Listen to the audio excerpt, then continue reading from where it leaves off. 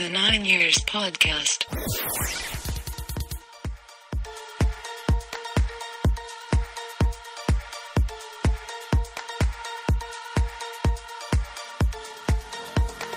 All right, everybody.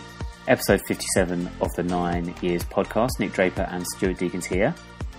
A pair of us were voted best presenters of an AFC Wimbledon podcast 2016 by readers of Pod magazine. That might be a lie. Stu, how are you this week? Fantastic. I am fantastic too. Why? Because this week we are joined by Ryan Sweeney on the show. Still in his early days as a Stoke City player. Going to be a strange one for me this week, having taught Ryan as a teenager. Well, when he was a teenager, that is, not when I was. That wouldn't work. And I haven't been a teenager since, 2011? Stu, do you remember life as a teenager? Reckon you must have been a bit of a teddy boy. It wasn't that long ago, to be fair, but no, I do remember my days as a teenager, and it all seemed a long while ago now. Top 7 list this week? Yeah, I've gone. Obviously, I thought I'd go with something topic. So, with Brian being at Stoke City, so I haven't gone for anything with Stoke. So I couldn't think of anything. I've gone for top cities. Top cities. Top cities. Cities that some I've been to and some that I'd love to go to. Go on then. Yeah, so no particular order. Barcelona. Obviously. London. Mm-hmm. New York. Mm-hmm. Sydney. Manchester. Love Manchester. I love Manchester. Yeah. Place where we got promoted. Yeah. Big Manchester fan. Exactly. Vancouver. And finally, after my time working with Canon, Tokyo. Did you ever go to Tokyo? No, but it's a place I'd love to go. We had quite a few of sort of Japanese people come over from Japan, of course, because they're sort of Japanese. Japanese people from Japan. Let's just clear that one up now, yeah. Classic. And they're just such lovely people, and I know quite a few people that went over to Tokyo and they said the culture was amazing. So it's one of my things. If I want to do a bit more travelling, Tokyo would be a place I would want to go, although I just don't know whether I could eat anything over there, because of course I don't know if they've got Mackie D's or KFC, because I don't really fancy eating some sort of like snake that they pick for you. Do you remember going to Carlisle United away, Stu, where I was wearing a t-shirt with the word Tokyo on, and an old boy stopped me and asked me, what's it like over there? I've been there 30 years ago. It's an amazing place. That was classic, yes I do. That was when we went into a pub, we were trying to watch football, and then we realised it was some old man's pub that they were putting a racing on. And I left you alone, that one, mate, because I saw exactly what he was going to do, and I thought, I can't really help on this one. It was like a scene out of the 80s, wasn't it? When every single man in that pub had a flat cap, a copy of the Racing Post under his arm, and even though smoking is banned in pubs, I swear all you could see was smoke. But Carlisle, to be fair, it's one of the gutting things that getting sort of promoted is that we can't go Carlisle, because Carlisle is one of the best places to get by train, has the best fish and chips, and it's just, it's great, Carlisle. I wish we could get them in the cup. We're going to disagree about best fish and chips. That's clearly at Fleetwood Town, but the one opposite the away end? Yeah. No, Carlisle's better. Well, we'll have to agree to disagree for the time being, because I have my top 7 list to get to. This week I've gone for my top 7 films that have a body part in the title. Run through these very quickly. Edward Scissorhands, The Hills Have Eyes, Happy Feet, The Hand That Rocks the Cradle, The Empire Strikes Back, Donnie Darko, and finally The Usual Suspects. I like that, it's quite good. The Hand That Rocks the Cradle, have you ever seen that? That's the scariest film ever. No, I don't watch horrors. Well, no. Well, you watched Watford on the telly the other day. Oh dear, that was a great horror. No, I don't see the point. I don't see the point of watching something that's going to scare me, or pay someone to scare me. I'd rather pay someone to cheer me up. So I love comedies, to be fair, rather than horrors. You've been watching or defending all season. You've been paying for that one. That's why I fancy a laugh this season. Hi, I'm John Green, and when I watch Wimbledon play, I like to see them play in their traditional yellow and blue kit, or really anything other than the green-on-green stripes. As we mentioned, Ryan Sweeney on the show this week, along with all the usual features. We'll be looking ahead to our games against Shrewsbury and Coventry City. Poli on Go, the Loan Watch, and, of course, finally, the result of our Goal of the Month vote. But first, let's look at the Charlton game from Saturday. Stu, possibly the greatest game of football ever played, the greatest AFC Wimbledon away game ever in history, featuring the best goal ever scored by a Wimbledon/AFC Wimbledon player. What did you make of the game on Saturday? You're so not funny, Nick. Did you enjoy it? To be fair, from my sofa, I was celebrating like a 5-year-old was celebrating being given a box of Smarties or something. I don't know. That's the best metaphor we've ever had. Yeah, first thing that came to my head. Yeah, I was. I couldn't really. First half, I went out for a walk because I just don't like listening to. I read a WDN, it's great and stuff like that, but I just can't listen to a radio because I have no idea where the ball is, and I get a little bit not too sure. So yeah, I didn't really. I saw it when I was down, and then the second half was really Twitter. Keep an eye on it, and then I sort of saw him. I saw him made the subs, and from then I thought, do you know what? We've got a chance here, but I didn't think we'd end up winning the game. Now, before I speak more about Saturday's trip to Charlton, I just had to say, your phrasing about the box of Smarties thing, I might have said that was a metaphor. Now, somebody is going to be really picky and say, actually, Nick, that's a simile. So I just have to say that before somebody gives me grief, namely my brother, probably, which is ironic, him picking up on my grammar. Anyway, Charlton. So, first thing I have to ask you, have you got any news as to exactly why James Shea was recalled to the starting lineup ahead of Ryan Clark? No, totally surprised me. It's a weird one, isn't it? Because we were in 7 games in, weren't we? 8 games now after Charlton. So it seems no sense. You know, it's like sometimes you hear about managers saying we'll give you 10 games or 5 games or stuff like that. But, you know, I thought, to be fair, he did okay against Sheffield United. I didn't really think he was at fault for many of the goals. I thought he'd done well. Just seemed a really weird time to change. There's loads of things you could say. There's Neil Hardy openly said on the Don's player interview after the Charlton game that in the week on Tuesday they had a heart-to-heart and a few things were said. Didn't say what was said, but it was interesting. Don Polion and Barnett also alluded to things were said that needed to be said. So you don't know what was said, but obviously not. They weren't happy things, were they? And then they said they had a cracking week of training. So you can only really assume that from that Tuesday, James Shea has just had an excellent week training, and maybe Clark hasn't. But it seemed a weird change, but ultimately paid off massively, didn't it, for us? Yeah, well, arguably, and we'll come on to this later, but James Shea was our best performer on the day and certainly justified his selection. And, you know, I've seen the Don's player, the 10 minutes highlights, which looks excellent viewing. And to be fair, James Shea, we've said this many a time before, a shot stopper, there isn't many better that I've seen in League Two. And that's exactly what he did on Saturday, wasn't it? His shot stopping, low down at his feet was just, was excellent, wasn't it? Yeah, and I was off to see the second half save he made, you say, down to his right, I think, where he just tipped it around the post. Fingertips, it looked at from the away end. I've not seen it back. But it was an outstanding save from where I was. Do you think it does engender that confidence then in the back four? I think it does. I think, you know, again, we were very happy with Clark in goal, and we've assumed he would be in there for a little while. So there's no real. It's difficult when a keeper, you don't think a keeper's done anything on the previous game to lose his place.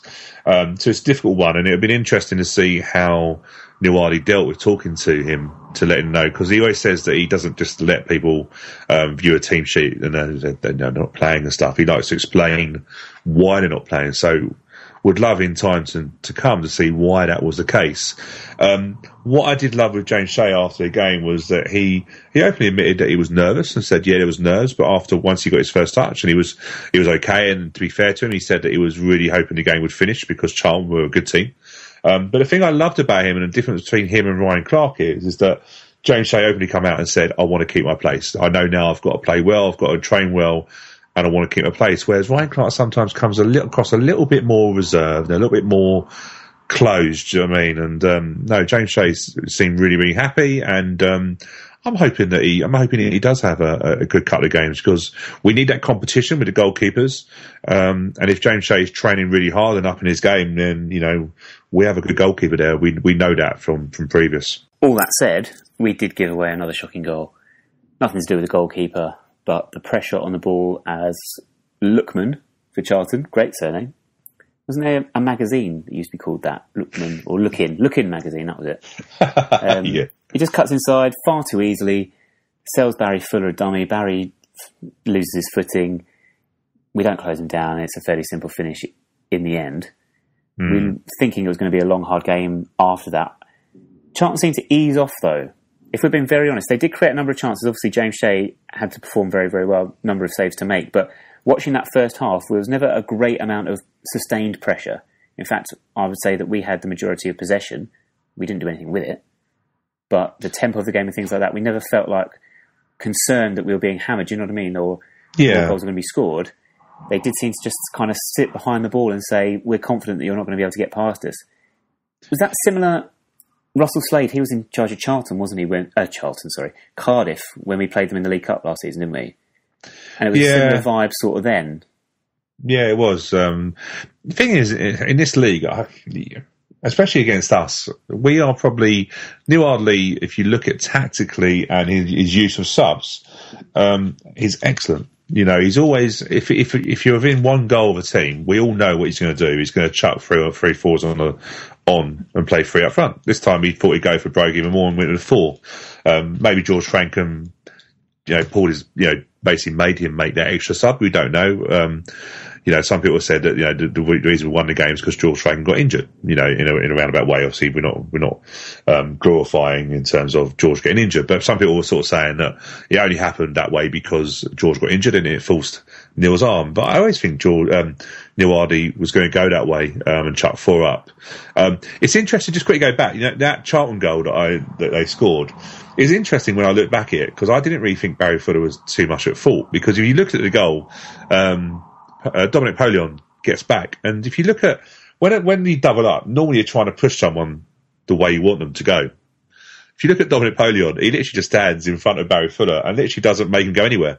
All he does is gets in Barry Fuller's way. And it was really interesting looking at that defensive side, because really what you really want to do is push him out wide. Whereas Don Polion Reed just showed him inside, and then he kept going inside, and Barry Fuller's doing some sort of can-can behind him, isn't he, really? A really bad version of the can-can, but yeah. But yeah, it's just interesting how you look at goals sometimes, and I know I was looking and people said, it was Barry Fuller's mistake, but I didn't really think it was, if I'm being truthful. You wonder whether Charlton have got, sort of going on to your point, I wonder if Charlton have actually got that killer instinct, or whether... Because at 1-0, the game is not over, especially against us. We chuck 4 forwards on, go for it, we go long, and I'd imagine from what I'm hearing, the game changed instantly, didn't it? It's just a case of having more numbers up front to support, so the ball's going to stick more often up front. Do you know what I mean? We can get players then to link in. That's the main difference. We started with it was more of a 4-5-1 in the end. Lard Taylor was so isolated up top. To be honest, I think most of us would have been able to call that was going to be what happened when the team was announced. Yeah. What do you think the thinking was? What do you think Neil's thinking was there with the playing Lyle up front? Was he thinking that we'd get something on the break if we stayed nice and solid and used the pace in behind? Was that the idea? Because the 4-5-1, you can imagine that Dannie Bulman was actually sort of between the lines, if you know what I mean, sort of a holding midfield, more of a 4-1-4-1. It's a weird one, isn't it? Because sometimes, if we're going to play a 4-5-1 in the traditional 4-5-1 formation, Lyle Taylor doesn't fit the bill of being the link forward. Just doesn't.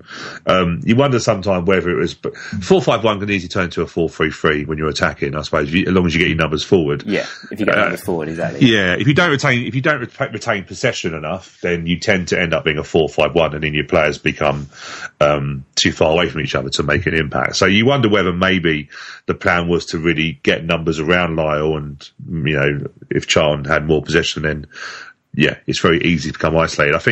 I don't think Lyle is the right man to play in a 4-5-1. I think Barnett or Elliott is the perfect one to do it. Barnett probably more, because if you're going to knock the ball to Barnett, the ball's going to 9 times out of 10 it's going to stick. So it's interesting how he's going to do. He has alluded that he may have to drop. He may have to go away from his 4-4-2 and play the 4-5-1. If he does, then I don't see how Lyle Taylor plays in a 4-5-1. And maybe he found that out on Saturday. Yeah, in that setup with that formation, Charlton quite have to sit back. We clearly just didn't have either the confidence or the quality to break them down, try and create an opening, passing the ball so slowly, misplacing a number of passes. The only player that I think we looked to perhaps getting us something was Dominic Polion. We couldn't get him in a situation to affect things, and obviously, as you say, substitutions, formation change, that did the trick. We talk about having individual quality that every team seems to have, and we say maybe we don't have that individual quality, but then Don Polion turns up in the second half with a goal of insane quality. It's just brilliant, isn't it? And where we just said about the first goal where we conceded, where we showed the striker inside, that goal was interesting, wasn't it? Because then Charlton defenders got very close together as if to snipe him out. And he nutmegs one of the defenders and then goes through, and the slot under the keeper's a big keeper. You know, they rate this keeper highly, in terms of, is he on loan? Is that right? I'm trying to think now, but I hear lots of good things about Rudd. He was great in Anchorman. Might be a different one. He's a good keeper. And to be fair, he's a big keeper as well. And then the place that big keepers don't like it is between their legs. Say that again? Yeah. The place is big goalkeepers don't like the ball slotted in between their legs. That sounds really dodgy, doesn't it? But anyway, that's what I'm going to go with. Say it one more time. No. So now you're going to try and record a snippet from that. No. But it's a great bit of individual skill. And I think we're starting to see now, you know, one of, if you listen to Oldham fans and even Don Polion himself has said that he was always played out wide, plays a 4-5-1, not really played in a position that he needs to be effective, and we are now. We're playing him in, you know, we're playing him for 2s or 3s up front, and the guy is quickly becoming a terrace favourite. I'm shaking my head. He is a terrace favourite. I'm just not singing that song. I still refuse. And to be fair, Nick, I know you've been moaning about this quite a lot. What is the song that he's got? A very bad one that I will not repeat here. But Joe, what we said this early on, didn't we, Joe? We've had some real sort of like crowd favourites who've never had songs for like years. Yeah, Don Polion, I suppose it's the name, isn't it? It sort of goes with a lot of things. Anything that scans into a chant that already exists. Yeah, but then all chants exist from somewhere, don't they? Do you know what I mean? You know, he's one of our own that Harry Kane was nicked off. You know, it all started somewhere.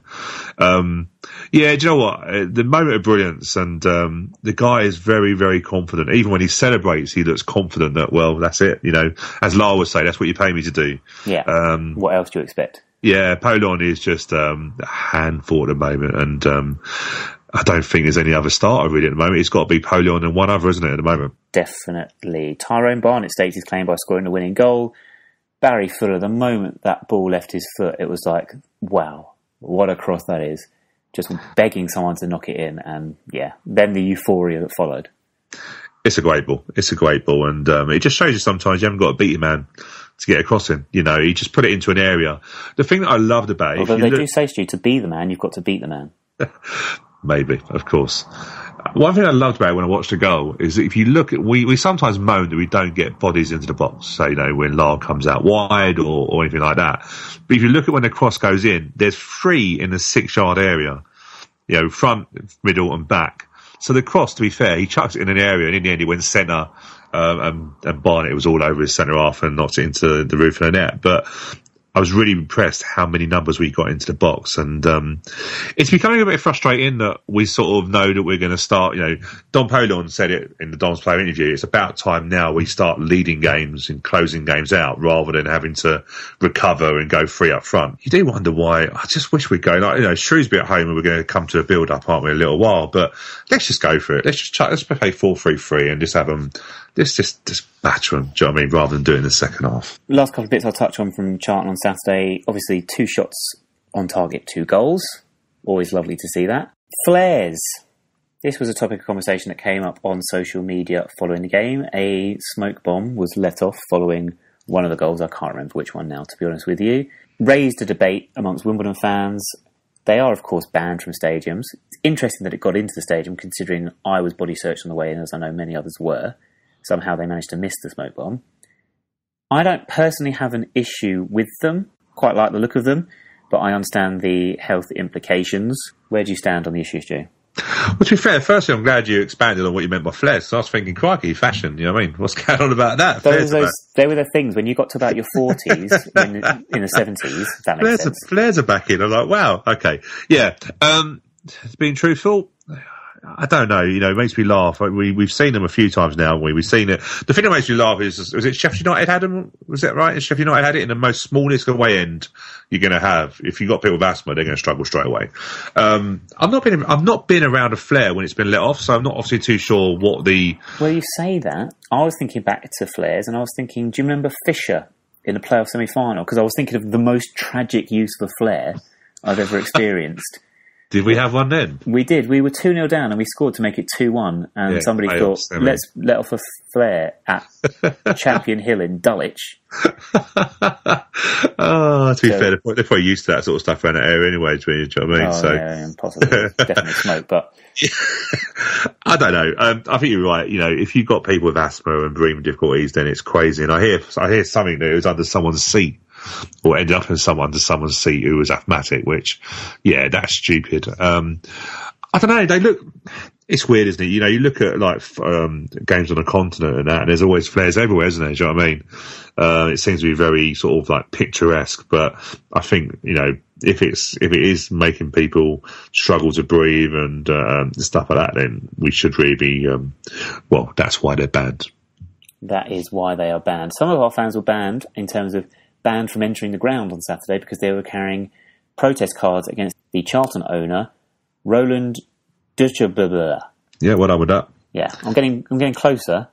Charlton were staging protests on Saturday. If I'm going to be honest, not particularly noticeable to us in the away end, although leaving the stage and before the game, you did see a number of fans in black and white protest shirts, black and white scarves were on evidence. Attendance was about 11,000, and people were asking for official merchandise to be boycotted and things like that. Looking around from the fans travelling to and from the game, seems to be a little bit of a divide. Doesn't seem to be a serious split. You know, I'm not saying fans are butting heads or anything, but it seems to be a number of fans not adhering to that. And they're going to struggle in their protests if they're not a united front, aren't they? Yeah, I sort of looked at the attendance and I noticed that it was just short of 12,000. So, yeah, what we take, 700. So you got 10,000 fans in there. I've not looked at their average for last season or what they were getting previously, but yeah, you've got to have a united front. From what I understand, they've got their own programme, is that right? So they're asking to boycott that. They're boycotting merchandise. It's difficult to know. It depends what this person's in it for. Do you know what I mean? Because some of the decisions they've made defy logic. Do you know what I mean? And Charlton is a club that's very in touch with its community. You know, it's one that obviously, you know, we all gate crashed Palace and they ended up going back to the Valley. It's a lovely ground now. You have to wonder what do they want to do at Charlton, because they're no longer a championship club. They need to get back into that. They don't particularly look to me like they're spending loads and loads of money to do it. I think they spent decent money on the strike force, to be fair. What have you got? So you've got a Jose who come in. You've got McGuinness. McGuinness, the one that Cardiff, that Neil Hardy saw as a goalkeeper and then put him as a forward. I don't know. It doesn't look like to me loads of money. You know, I look through that squad and I don't see like your Sheffield United, your Boltons, and your Scunthorpe, to be fair. So you wonder what their business model is in terms of what are they looking to do. Because I can't. Obviously, you saw Charlton on Saturday.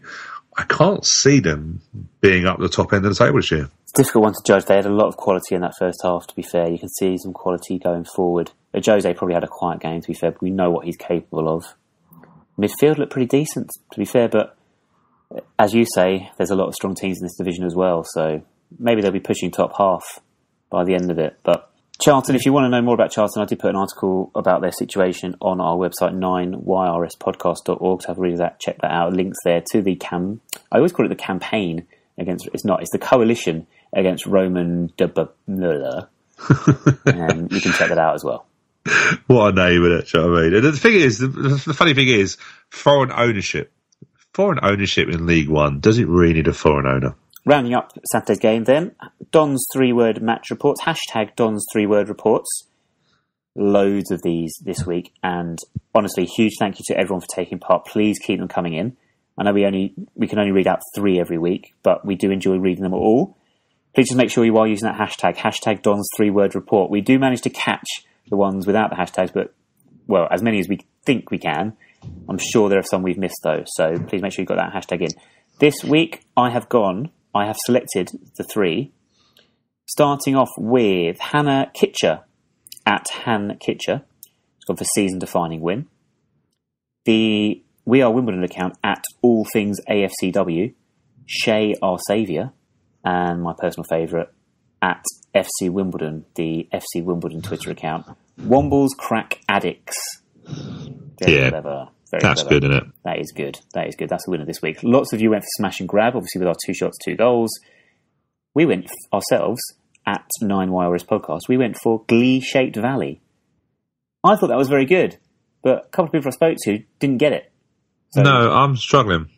It's a geographical term. It's like a V, instead of a V-shaped valley, and we're playing at the valley, it's a Glee-shaped valley because we won. Too technical. Man of the match. We reduced it to 2 options this week. Myself and George Jones, member of the podcast team, plumped for a straight choice between Dominic Polion and James Shea. No one else was going to win it, let's be honest. And it was a very, very tight run thing. 97 votes. James Shea won with 52%. In my head, I reckon that's about 50 votes to 47. So thank you very much for taking part, and keep an eye out for all of those on Twitter following the game with Shrewsbury on Saturday. It's really interesting, isn't it? We're getting quite a good response now to our man match polls. And the thing I loved also is that, obviously, because I'm at home and Twitter obviously was just going mad, those 3-word match reports, literally, I think the first one come in within like 5 seconds of the final whistle going. So, really, really pleasing with that. It's sort of taken off now. So, Kitten coming in, and Nick, try a bit harder with not doing some technical stuff next time on our one. You know, the next one I do, I'm going to make it really technical and really obscure now. Yeah, I know you will. Goal of the month for August. The voting closed. We had votes running on Twitter and Facebook and by email as well. Huge thank you again to Mark Hendricks at cuttingitfinefilms.com for putting together the video. Clear winner though, with 92% of the vote. Stu, who do you think won the vote? To be fair, it was only 1 goal, wasn't it? Andy Bartram versus Bolton. Yeah, only one. Was indeed 92% of the vote. And second place? Do we have a second place? Was there anyone that voted at once? Yeah, Lyle Taylor was second place with about 4% of the vote, and that was against Peterborough away. So I think there might have been a goal in the Checkatrade EFL trophy against Swansea under-23s that a few votes came in for, but I think people shied away from voting for that one because of the nature of the competition it was in. And do you know what? To be fair, I didn't vote for Andy Bartram's because I knew I'd win it. So I thought, well, I'm not going to go for that. I actually went for the the front post header by Workbell. Because I quite liked it. I like the old near post flick. I think it's quite, if you can, set pieces, I love set pieces. So if you can get the run across the defender and flick it in the top corner, I think it's a great goal. So that's what I went for. Fantastic. Good old school Wimbledon set piece goal. I think that's what it is. It's old school, isn't it? John Green here. Thanks for listening to today's show, and don't forget to be awesome. Ryan Sweeney of Premier League Stoke City has joined us on the show this week. We're just having a quick chat with Ryan, and apparently, Ryan, you've never Googled yourself before. No. Well, yeah, on occasion, but it's more other people telling me. You know, if you're on Wikipedia, it's always a plus, isn't it? So. It's always a bonus. You think you've made it when you've reached Wikipedia. Yeah. Yeah, you've nearly hit the big time. So you're joining us from Stoke. Whereabouts are you exactly at the minute then? So whereabouts are you living at the moment? Just in a hotel until I can get a place sorted out. I'm just currently in the process of getting it done, so hopefully that should happen soon. So just settling in now. So yeah, it's going well though. What are you looking to do? You looking to buy somewhere? Are you getting enough money? Being paid enough money at Stoke to buy a place, or is it? Well, not yet. Just looking to rent a flat about 25 minutes from the training ground, so it's not too bad. It's a nice little area called Stone, so yeah, no, it's nice. Nice. What hotel are you in? Is it a Premier Travel Lodge? Is it a... Just Holiday Inn. So Ryan, I was just thinking, Nick and I normally joke about going up north, and surely you must be able to buy a place up there in Stoke. Can't be, should be able to get about £50 or something. That was a bit generous, I think, but it's quite nice. So are you far? So I think we've been up there before. Like, it's very close to. When we went to Port Vale, I remember seeing Stoke. Sort of, it's quite close there, isn't it? Sort of Port Vale way. Is that right? Yeah. To be fair, when I've been in this hotel, Southend were in here when they played Port Vale, so I don't think it could be too far from it. Cool. So have you found it being in a hotel? So it must be what, August? You went up there, is that right?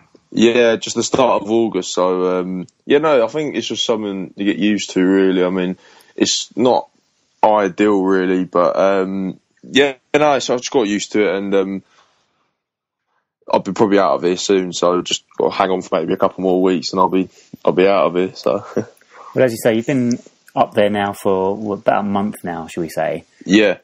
We've got loads to ask you about in terms of your move to Stoke, but what I kind of want to focus on to begin with just want to roll back the years, as it were, even though what at your age, what are you now, 22? 19. Still 19. Oh, Yes. wow. My judgment of time is shocking. Right, okay. Yeah, that's terrible, that is. That is really better than that. Anyway, so 19 still. Yeah. I'm just trying to think back to when you first would have joined Wimbledon. How old would you have been when you first joined? I think it was around about 7 or 8 I was. About 8, yeah. Okay, and then was that training or playing where the training ground is currently, or were we elsewhere at the time? Yeah, I think it was down. I remember my first game I went down to. It was just down at Tiffin Girls, I think it was. Oh wow! Right. Yeah, and it was on the field over there, and I just knew there was a trial going on because we got in touch with Tony Wilson, and we just went down there, and then it just went on from there really. So that's how it all started for me. That was my first experience for AFC Wimbledon. Yeah. Did you trial as a centre half? Were you always a centre half, or was it? No, do you know what? I was at 7-a-side. I was actually a midfielder, and then obviously as we went up to like 11-a-side, and the pitch got bigger and I got slower, it got it just put and just the height thing as well. I was growing as well, so I just ended up going centre half, and then just went on from there really. And you were comfortable there. I mean, you're always left-footed, so was it a case of just slotting in quite nicely as the sort of left-sided centre half, where often teams might struggle to fill that role? Yeah, I think that was another thing as well, because I was left-footed, and there's obviously a lot of right-footers in the side, and obviously we had Ben Harrison there as well, who was a defender, and then he obviously was left-back, and then as time went on, obviously I said, like, when I went into 11-a-side, I just went left centre-half, and then we had a nice little balance in the back as well. I think that's why we done so well. So I was looking back, and when you signed, I looked at you signed in 2005, aged 8. We were in the Ryman Premiership under Dave Anderson back then. Yeah. How did things change? Because bearing in mind, we sort of rolled on. Sort of 6 years later, we got the academy sort of rating to category 3. Yeah. How did it change in terms of the academy? Because obviously, as you went up the levels, how did it change? Because we sort of said it was very much sort of like a not professional leagues and stuff. How did it change you as you were getting older? Yeah, well, it's obviously a bit like crazy when you think about it. Like when we were actually in the Ryman League, then we actually went to some of the games as well, and it was a massive change. And obviously as we progressed on 11-a-side, and our team, we became like a very good like Sunday league team. I think we were the best around, certainly in the country. I thought anyway. I don't think anyone could really doubt that. And then we used to play academy sides, and we used to beat them, and they used to say how good we were. And then obviously when we got the category 3 status and Willington Academy football, it wasn't too much of a difference, because we knew we could play against them sort of sides and do really well, and then we ended up doing really well, to be fair. It was the transition was actually, it weren't too bad. We had like a really good side when we were younger, and we all progressed very well. And obviously, quite a few of us ended up signing professional contracts, and I think that stems from the early years, really. So, do you think? Then you mentioned there sort of the academy teams and Wimbledon side doing really well against more established sides, and of course there was the link of consistency with teams going through the age groups with them. But in terms of the setup at AFC Wimbledon, do you not think a lot of the way we go about our youth and our academy system is just so professionally done and so well looked after, does help us overachieve maybe for the resources we have? No, definitely. I think that was another thing. That's what I think we were so successful as well. I think because we did everything right from like a young age, and obviously as it progressed, you go through to Mark Robinson. If anyone ever works with him, it's brilliant, like what he does. Mark's like really meticulous in like his planning, and it started like from early, really.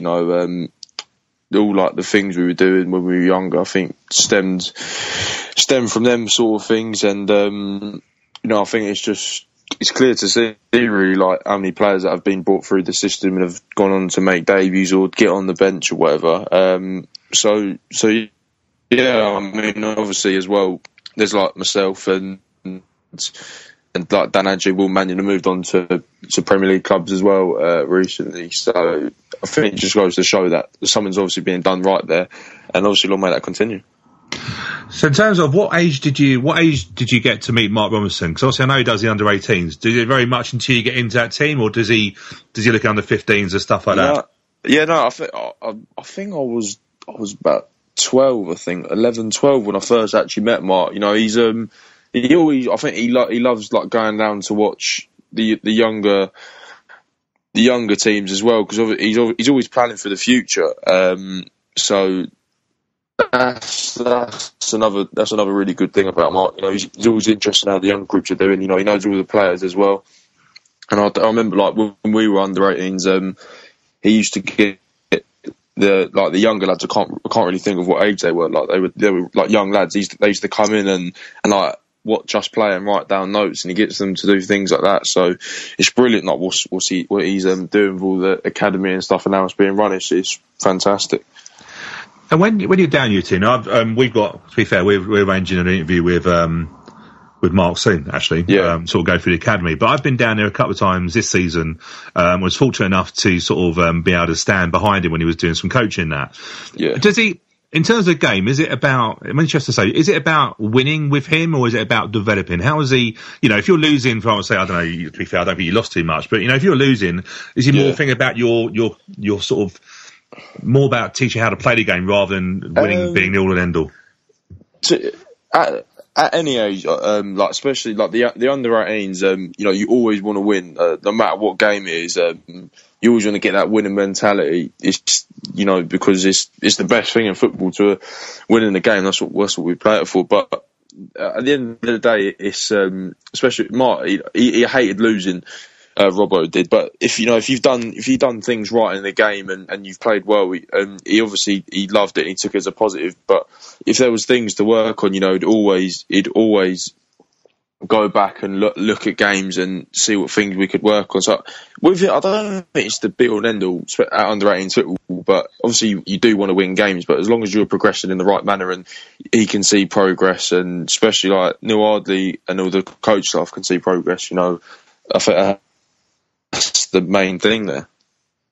In terms of your progress, at what sort of age group do you think the idea that you could perhaps be aiming for a first team spot, a full-time professional contract, when did that become a really realistic prospect for you?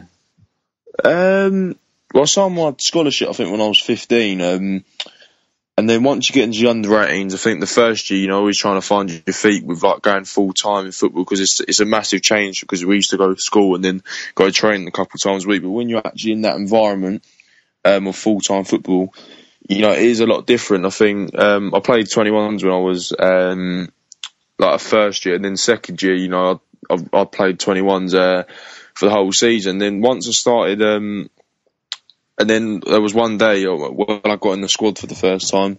I thought then like that was when, you know, I could, you know, maybe they are looking at me to make like really kick on and stuff. So yeah, I think when I got in around there, started training with the first team, and I got in the squad first. I think that was when I really thought, you know, maybe there's a chance here. And it progressed like that from there, really. So how did you find, in terms of you saying you first get into the squad, I know when Neil Ardley talks about the youth players now, he basically says that they train with the first team anyway, so they sort of integrate well. So when you got into the squad, was it in terms of you weren't really getting to know the players for the first time? Did you know them sort of by training against them? Yeah, I mean, once you step in there, you know, they're all a great bunch. The first team, so it's quite easy to just to go in there and you just, I think it's just a belief thing. I think once you're in there, you know, you got to believe you can perform well and do your job there. So yeah, no, I think it was you get to know all the boys anyway. Like once you go on away trips and you're around them a lot more, you get to know them a lot more. So yeah, no, they're a really good bunch down there though. So we've interviewed Will Nightingale, and he's a friend of the show. So I asked him if he had any dirt. Sorry to interrupt, but friend of the show and known hater of Watford. Everyone hates Watford. Everyone hates Watford. Ryan, you hate Watford, right? Well, apparently so now on this show, I do, don't I? So good man. I'm not going to argue with it. Good man. I messaged Will earlier today to see if he had any dirt on you, And to be fair, Will refused because he thought you had more dirt on him, so he didn't want to stitch himself up. Good. Yeah. But he said he really enjoyed it, and he said wish you all the best. Obviously, I know you're in touch and stuff. But out of curiosity, when you were train, if you were together in the training, who passed off Bayo first? Sure. Did you pick him up? You can't really pass him off. I mean, he obviously backs himself against anyone, so he'd love to come and try and beat up the young lads, Bayo. So he was brilliant though, because it's a learning curve when you come up against someone like that. I mean, we talk about like the physicality of that league, and there was obviously no one better to come up against than him. So you can't really pass off. Will like to battle me and Will, so I think we relish playing against someone like that in training, so it stood us in good stead. Stood you in good stead for making your first team debut. Now, if I remember correctly, your actual official debut it was a substitute appearance, wasn't it? Yeah. Away at Dagenham? Yeah, that's correct, Dagenham. How long were you on the pitch for that night, which, if I remember again, wasn't a great night for us? No. I think I got on about the 78th minute, the 79th, it was around there. I think we were 4-0 down, weren't we?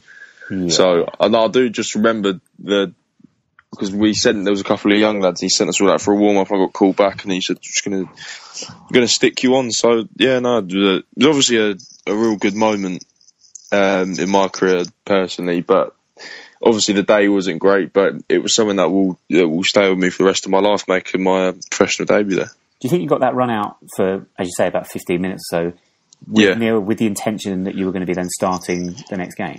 To be fair, I wasn't too aware that I'd be starting the next game. It was only until because I played on the Tuesday for the under 21s, and I remember Coxey was telling Reeves to bring me off.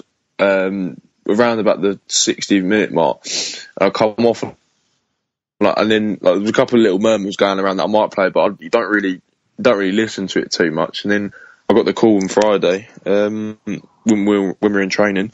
Remember Neil Hardy just said, "I'm going to play you." So it was brilliant though. But on the Monday, I didn't have a clue that I'd be playing on the weekend. It's interesting you mentioned Coxey there, because Neil, obviously Nick and I sponsor players, and I sponsor Coxey's kit for a couple of years now. So I was being nosed today. I did say we had Ryan Sweeney interviewing, and I said to Coxey, of course, he taught you everything he knew to get you to where you are now, of course. Yeah.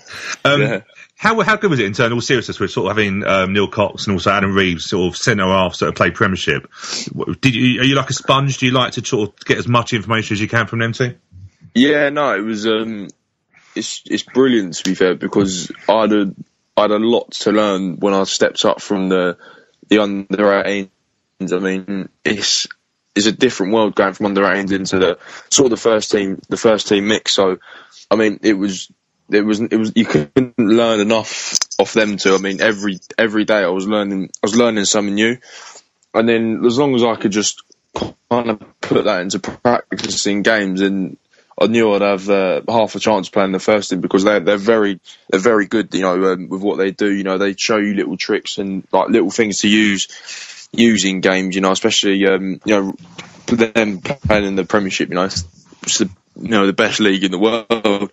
So yeah, no, obviously for their help and everything they've done for me, I couldn't really thank them enough for what they turned me into. Because I had to become a League 2 centre half, because that was the league we're in. So yeah, no, it was really, really good. What the things they taught me. So yeah, it was brilliant. So was it, in terms of when they worked with you, was it a case that you needed to look? Was it positional play? Was it sort of that sort of sense? Yeah, do you know, it was a lot of. It was actually quite a few things. Obviously there's the positional sense, but then I think the biggest thing was probably me winning headers. Because you probably obviously well know, especially in League 2, there's a lot of balls like pumped forward, and you need your back four, your centre halves to stand up and try and like head them back down the pitch and things like that. So yeah, when I was in training, again, that's another thing. I couldn't really play against better players in terms of Bayo. Coming up against someone so strong and so good in the air, I had to really stand up and be counted. So when I coming up against him, and maybe like winning the header and, doing well against him. When I was going into games against other players, it felt like a lot easier. So it was quite a few things, and I learned a lot of Coxie and Reevesy in terms of defensive play. Yeah. What were your movements then in the summer? You obviously joined Stoke. Were there rumours of clubs coming in for you, or were you expecting, heading into the pre-season, expecting to be staying at Wimbledon for a year in League One? Or yeah, no, to be fair, I wasn't too sure what was going on. I think I knew Stoke had a bit of interest in me, but it didn't bother me at all. If I'd stayed at Wimbledon, I'd have been perfectly happy. I loved it down there. I'd done my pre-season. I worked hard, and then when the time came, it just happened quite fast when it came around, and then that was it really. So when you spoke to Stoke, who did you speak? Did you speak to Mark Hughes, or was it part of their academy? Who did you speak to get the deal through? Yeah, I spoke to Mark Cartwright actually down there, and he deals with the things that happened. And then the day I signed, I spoke to Mark Hughes as well. When it happened, it was more through my agent, him getting it sorted and things like that. So when the deal will come through, really, and then we went up there, I met everyone. So it was good. What were your first impressions of Stoke and the manager? Yeah, it's obviously it's a huge change. When you see these sort of players they got down here, and then you train with them, you think it's weird that you watch them on telly all the time, and then you all of a sudden train with them. So no, it's been really good, to be fair. The managers, he spoke to me, which I thought was really good the day I signed. Seemed like he's a really nice man. He's obviously a very good manager. So hopefully I can keep progressing like I have been. Maybe one day I can get a shot at the first team down here. So, what's your schedule like at the moment? Then you're training 4 days a week. Who are you training with? Yeah. It mixes, to be fair. I mean, I've been with the under 23s, and if the first team need you for training, you'll go up and you train with them. But obviously it depends on what days you got games and things like this week. We've got a game next Monday, so we'll have Wednesday and Saturday off, and then play obviously next Monday and train all the other days. So it is a busy schedule. The days are obviously longer as well here. But no, it's something I'm adapting to, and I'm really looking forward to all of it that's coming up. Are you working quite closely with Glyn Hodges day to day? Yeah. Glenn, he's I'm working closely with him, and he's obviously, I've had chats with him like what things he wants me to do and work on. But no, he's brilliant. He's a tough manager. If someone needs to be said, he will say it, and he demands a lot of his players. So obviously, working under him, I'm going to improve again, and hopefully I can kick on. So how have you found the difference in, because obviously you're playing the under-23s at the moment, so I'm looking at terms of last fixture was 2-1 reverse against Fulham. Yeah. On Saturday. How are you finding it? Because obviously, bearing in mind you played sort of League 2 level, you played under-21s against some sort of bigger sides like Bournemouth, etc., had their 21s in there. How have you found the difference in standard you're playing against, and probably also what you're playing with? Yeah, it's in terms of that, it's another step up. I think the players, they're very good technically. Most of them, a lot of them do play like international and for good international sides, and it's another step up because the change in football now. A lot of teams want to pass it and move it. Obviously, whereas I'm maybe used to getting maybe a lot more balls in the air and trying to get down the sides of me. So, obviously it's a change that I've got to adapt to. Obviously, it's gonna take a bit of time for me to adapt and things, but I think I'll be all right, and hopefully I can, with a bit of hard work and just again listening to the coaches, hopefully I can kick on even more now. Now, Ryan, many people have commented to me about the fact that you don't seem to stop growing. Have you measured yourself up against Peter Crouch yet? Height-wise, Not yet, no, but I can tell you one thing, he does tower over me. He's very, very tall, Crouch. So I can say, I'm nowhere near as tall as him. I can say that. Still fancy to beat them to a header, though, wouldn't you? Yeah, you always got to back yourself. I'll probably let him have it in front of me, though. In terms of the 23s, so they're playing on Monday night. So where do they play their games, Stoke? League Town is down at. But obviously, on Saturday we played at the first team stadium, so I think they try and get a couple of games in there as well. So also, I see that you were in the Checker Trade Trophy, which obviously done the 23s event of this year. Yeah. So first game, I believe, was against Bradford, wasn't it? Which you didn't sadly get on. Are you hoping to get some games in on that level? Yeah, hopefully. I mean, I think it was there was a first team player that needed game time in my position. So I was on the bench that game, but I think we were very unlucky to lose it. We played really well against Bradford. So hopefully I can get some more games. Obviously, it's a real good learning curve for all the lads in the 23s, to come up against first teams and see what it's like to play against sort of like League 1, League 2 sides. So hopefully I can get in the coming games get some more minutes under my belt. I can't let you go before just asking some sneaky questions. When you were at Wimbledon, who were the jokers in the first team? Who made you really laugh? Dannie Bulman, that guy is he's got to be one of the funniest people I've ever met. To be fair, there's a couple. To be fair, I think Jake Reeves, he made me laugh. To be fair, he's a really good lad. I'd probably have to go with Bully. I'd have to go with Bully. Cool. Who were the best trainers in terms of training? Who put the most effort in, do you reckon?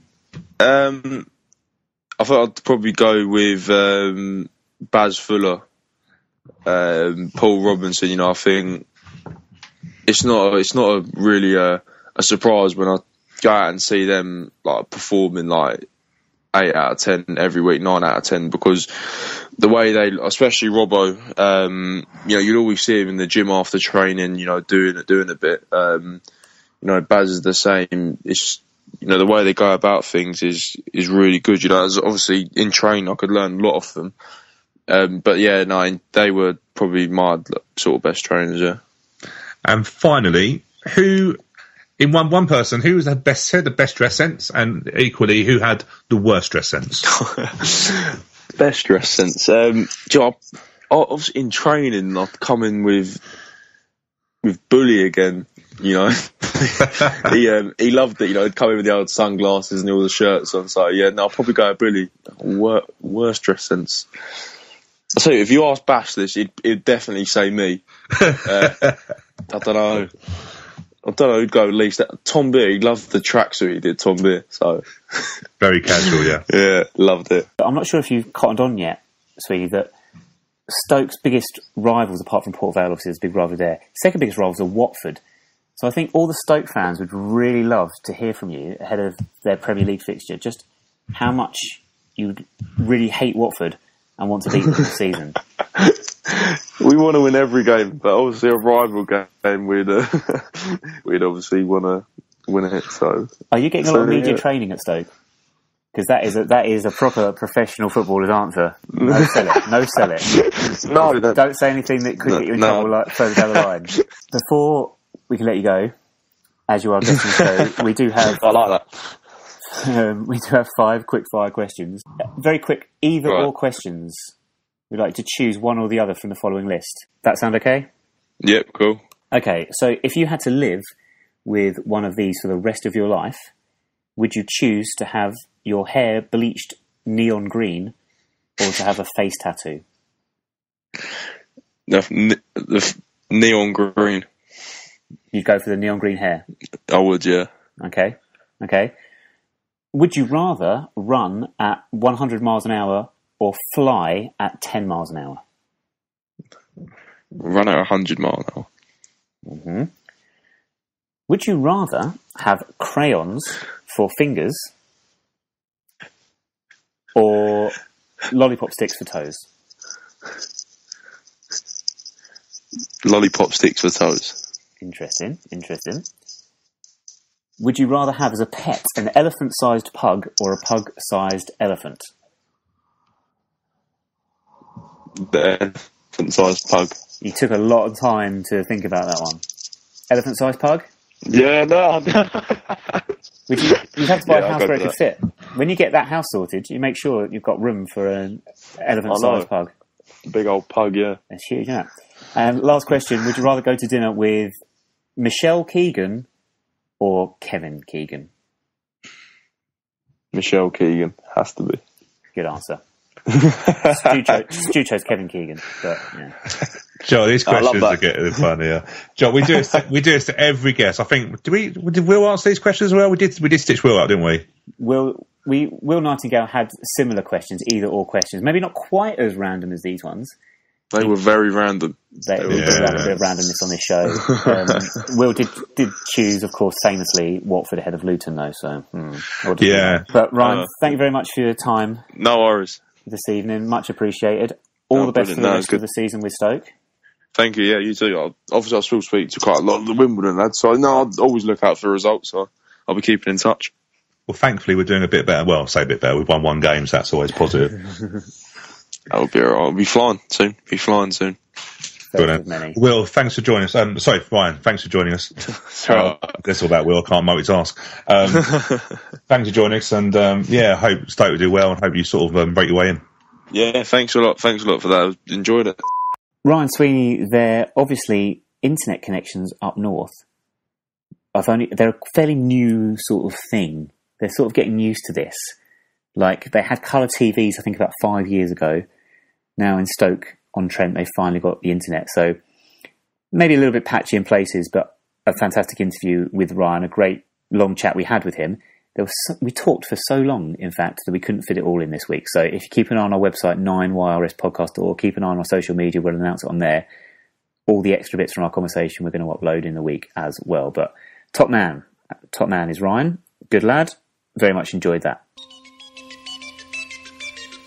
And appearing tonight on Roy Hunt, Beryl Reeves, David Jacobs, Shirley Ann Field, Lenny Bennett, Patricia Brake, and here's your host on Terry Wogan. Blankety blank, Stu. I've been thinking, for Dominic Polion, this might be a better song for him on the terrace than the one we've got for him. We sing his name to the Blankety Blank tune. Really? Probably not, but I'd more likely sing that than I will the current song. Thing is, you do know now that I'm going to quite happily sing the song now for Dom Polion every time we're together on the terrace. Knock yourself out. It's fine. Great. I'm happy for you. I won't be listening. Dominic Polion himself is very fickle because he keeps moving to different football stadiums around the country every week for the purposes of a podcast game that I'm not entirely sure he's actually aware we do. But anyway, when he does, he's going to love it, isn't he? He is going to love it. We're going to have to play it with him one day. We are. I will make sure we do this. I will sort it out. I will stalk him for half a season, and then we'll do it. Yeah. Great. Lyle Taylor will just be pleased that you're not stalking him anymore. Yeah, I don't need stalking anymore. Last week, Dom travelled up to Grimsby, so this week he's sort of stayed around that area. He's not travelled too far away anyway. So your first clue, Stu, is he's travelled about 30 miles away from Grimsby. Trying to think the Grimsby area now. Where are we? We're looking 30 miles. Will bring us probably... I don't know, to be fair. I'm trying to look at a map, and I can't even think where he is. Okay, well, I'll give you a second clue. He's looking on his GPS on his rented car, because obviously last week he got the train up to Grimsby, so he's had to rent a car, hasn't he? Clearly, for continuity reasons. And he's noticed that he likes a little bit of wordplay, does Dom? You know, he's a big fan of Countdown and sort of the word wheels in the newspaper. He's worked out that an anagram of the name of this stadium is Grand Rap Folk. Grand Rack Folk. Rap Folk. Rap. Yeah, not a rap as in So Solid Crew, not as in Southern Fried Chicken rap. I ain't got a clue. Okay, well, I think you might get it on this second one. I've been a bit obscure with my first couple because I think the final clue will give it away. Cool. He thinks, having entered the stadium, the stadium is looking a bit tatty, you know, a bit out of date, a bit outdated, but apparently it was built less than 30 years ago. In fact, the stadium was opened in 1988. Open in 1988. Where the hell is... I can't think where... can't. New stadiums, 1980. No, you've done me this one. I haven't got a clue. I'll give you one last opportunity. It is the oldest of the new stadiums. Yeah, well, it has to be in 1988. Yeah. So we've done Derby. Bolton wasn't that far up that way. No, I can't think. I'll give you one last clue. Part of the spelling of this team's name is what I might describe a supporter of Watford. A supporter. Well, to be fair, there's a lot of names that you may tell him. Severe. It's not Leicester, is it? The Walker Stadium. But what part of the spelling of Leicester would I call a Watford fan that would be rude? No, I was thinking the Walker Stadium. But what part of that would be? Well, the W word. But that's not in the spelling. It's the Walker. It's not the. The L's not an N. Wow. I don't know. Put me out of misery. I'm going to have to put my. I don't like this game anymore. Put myself out my misery and the listeners out theirs as well, I think. It is Scunthorpe United, Stu. It's Glanford Park. Oh. To be fair, you're right. That is up that way, isn't it? No, I made it up. It's totally the opposite end of the country from Grimsby. Yeah, but Scunthorpe is just... I've been there as well. That even more concerns me. It wasn't really good clues, though, really. We're moving on. We're horrendously overrunning anyway, so let's move on quickly. Shrewsbury and Coventry this week. We'll look ahead quickly to Shrewsbury because we don't know what to expect from Coventry other than we expect it's going to be a bottom of the table clash because they are rock bottom at time of recording. Shrewsbury Town, though, first, got a bit of a mixed record against them. They are currently 22nd in the league. One away win so far, so they have one on the road. They did that at Oldham. They won 3-2. They have one less point than our good selves. But between us, we have only managed one clean sheet each. So expect goals. Now I've said that, expect a 0-0. You just jinxed it, didn't you? Yeah, do you know what? Form-wise, they're terrible, aren't they? I'm looking through their squad. It's not there's a few players that we will remember in terms of, you've got Junior Brown, who's done the rounds everywhere, isn't he, to be fair? Yeah, most famously Fleetwood, wasn't he? Yeah, he was at Fleetwood. Used to have really ridiculous hair. I don't think he has now. I think he's realised that it's not very good. Ivan Toney, who's on loan from Newcastle, was at Northampton. Scored a few, hasn't he, this season? Yeah, Andy Mangan, who we've come up a number of times, but nothing. It's not really, and they've got also AJ Lech. I think it's got a double-barrel name, isn't he? Lech Smith, who was a crew forward. But nothing.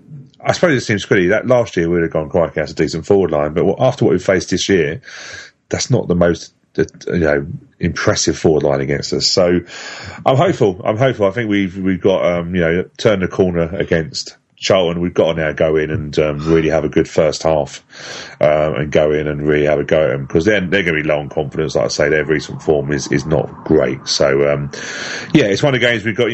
If you think about it now, we've got home to Shrewsbury, away to currently bottom place Coventry. We've got to be looking at picking up 3-6 points at the moment. Predictions can be added, as we say, to the Ask a Prediction League at www.neils-wfc. Sorry. Someone's going to accuse me of having poor grammar. Neils-wfc-site.co.uk/APL2. Now, the reason I highlight this now is because guess what happened last week, Stu? No, go on. I got my first 4-pointer of the season with my 2-1 prediction for the Charlton game. Wow, I would never have gone for that. I was feeling very optimistic on the morning of the game. 70 minutes in, less so. But there we go. So if you want to add your predictions for the upcoming games, please do so. Join a number of Dons fans taking part in that. Updates from both games will be available on Twitter and Facebook and Instagram at 9YRS Podcast. And a further look and a further preview of the Coventry game, keep an eye out on our social media as well for that. With that Coventry game being on a Wednesday night for reasons I'm still not aware of, we're going to be releasing the podcast next week on Friday. We did this once before, just so we can give you a rundown of what happened at the Ricoh Arena. Still called that, I think. We're going to move our podcast to Friday. So just if you wake up on Thursday morning and your podcast has not been delivered to iTunes yet, do not panic. It will be on Friday.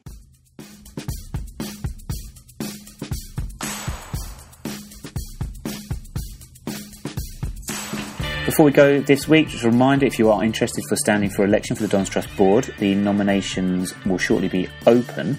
Keep checking the website, www.thedonstrust.org. The Dons Trust web jam as well is up and running, so make sure if you are a Dons Trust member, check your email if you haven't signed up yet. Thank you very much, Stu. Thank you. Brings us to the end of this week's show. I think we've plugged pretty much everything we need to plug. Twitter, Facebook, Instagram, you know the drill by now, at 9YRS Podcast. If you're listening on iTunes, thank you very, very much. A 5-star rating and review would be greatly appreciated. And join us next week when we'll be joined by Wimbledon fan Mel